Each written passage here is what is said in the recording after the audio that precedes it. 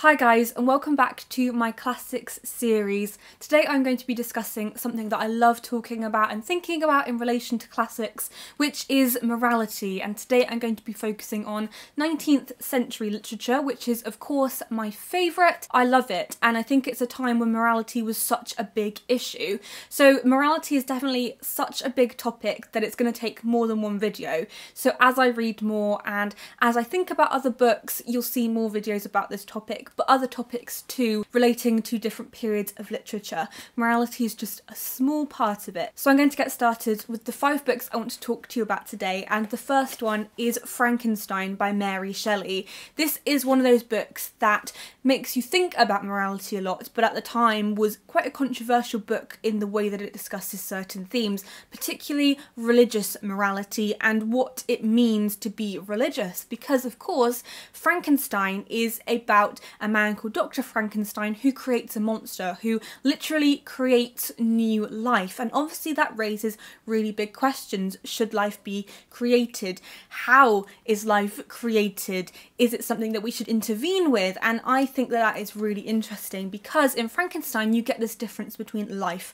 and death. You have the creation of the monster, which is creating new life, and then you also have this destruction that the monster causes. And so you have this difference in, if we create life, is it okay to take life away? And from a modern perspective, obviously these are really important things to discuss, that we can discuss things like euthanasia and designer babies and things like that. But of course, right at the start of the 19th century, those weren't issues at all. They did not exist. I think the great thing about Frankenstein is that it really mirrors the scientific and philosophical progress of the day, particularly when we consider something like whether Frankenstein's monster is a direct image or version of Frankenstein the creator's soul or morality. So when you think about something like the bad things that happen to Frankenstein as a consequence of him creating the monster, is this some kind of divine force looking down on him and ruling that he has done something wrong, so these bad things must happen to him?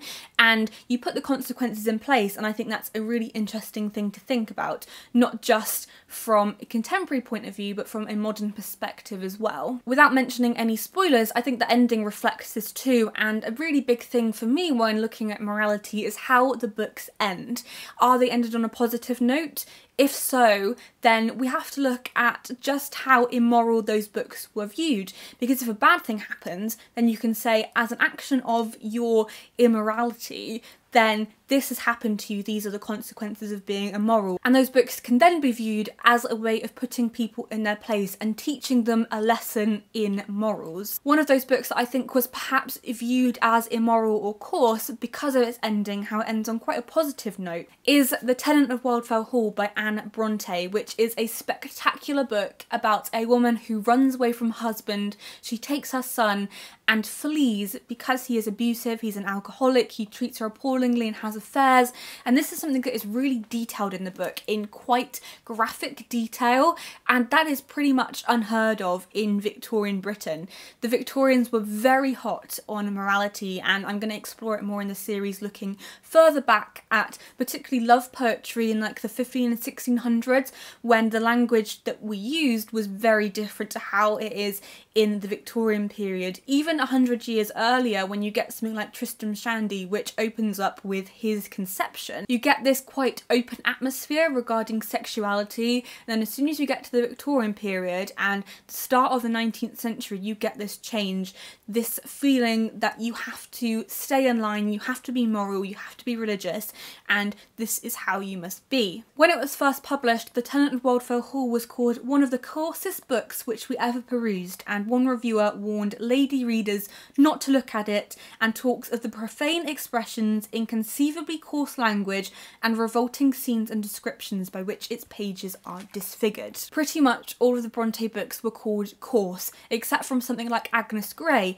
and I think that's really interesting because Agnes Grey is a very moral book, and Agnes follows a very specific path, she is very religiously involved, and then you get The Tenant of Wildfell Hall, and it's like Anne has written a completely different book. It's like she's taken on a new character and is writing from a completely different perspective, and I think that's really good because Anne is often viewed as the quiet, meek sister who we don't know a lot about, But actually, she was a trailblazer for her day, and The Tenant of Wildfell Hall has been called one of the first feminist texts. There's a scene in the book, without mentioning any specific details, where she slams a door in her husband's face, and I've heard one critic describe it as the moment that modern feminism was born, and I love that. I love seeing Anne as this figurehead for change, because The Tenant of Wildfell Hall catalogues something that was happening a lot, but actually in popular culture and in terms of the literature that was being written, it's not something that people want to read about because they feel like it's going to give people ideas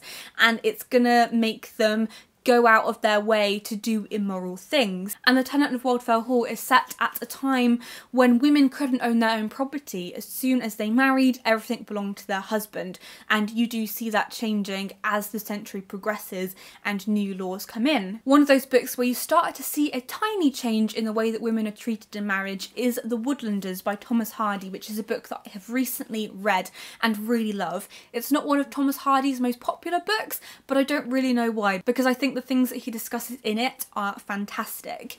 This is about a woman called Grace Melbury, and her father has pledged that she's going to marry this man called Giles Winterbourne, who I love, and she is pretty much set on this route, and then she meets a man called Dr. Fitzpiers and a little romance gets going between them. It deals with adultery and desertion, but I actually feel like it's one of Thomas Hardy's more light-hearted books, even though really sad, horrible things happen in it. I think that in fact, this is another one where the ending reflects how you have to stay in your lane in Victorian Britain. You can't be too controversial.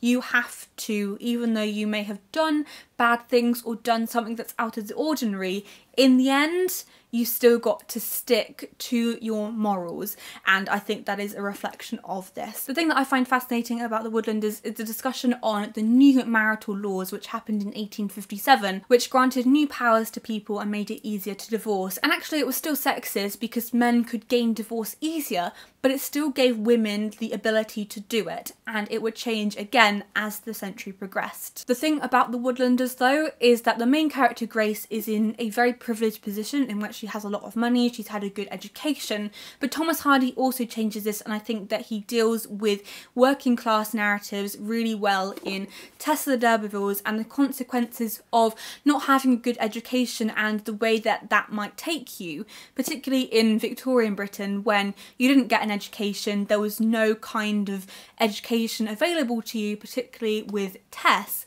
and so the decisions that Tess makes are very different to the ones that Grace makes in The Woodlanders. They're quite similar books, but I wouldn't say that they are very similar, but I feel like Grace could have taken the path that Tess takes if she wasn't maybe as educated or didn't really know what she was doing.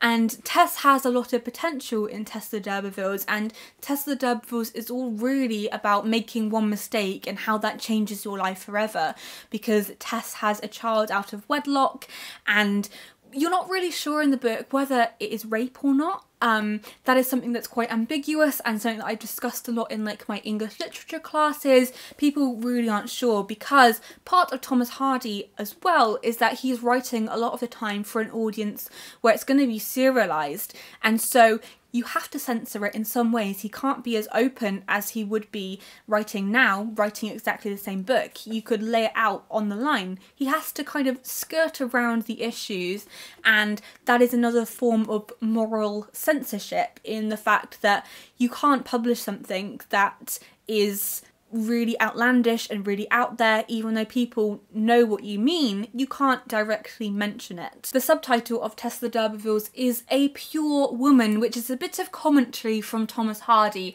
to say what he really thinks about Tess.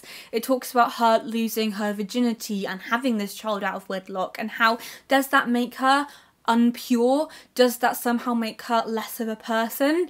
And you also have this kind of heritage in there in which Tess is supposed to be descended from the famous D'Urbervilles, and how you have this social and political history, and it all combines to really disadvantage Tess and prove that she just hasn't had the right opportunities in life to guide her in the right way, and she's got a lot of family forces pushing down on her and pressuring her into doing certain things, and it's just all very confusing for Tess, and I really like the way that Thomas Hardy writes about it in Tess of the D'Urbervilles. And then the final book I want to talk to you about is one that is a really interesting book in terms of discussing morality, and it is The Picture of Dorian Gray by Oscar Wilde. The thing I want to discuss about this, even though I could discuss so many other aspects, is homosexuality, and YouTube is probably going to automatically demonetize this video for that, but oh well, we're going to discuss it anyway. The Picture of Dorian Gray is about a man called Dorian who is very beautiful, very stunning,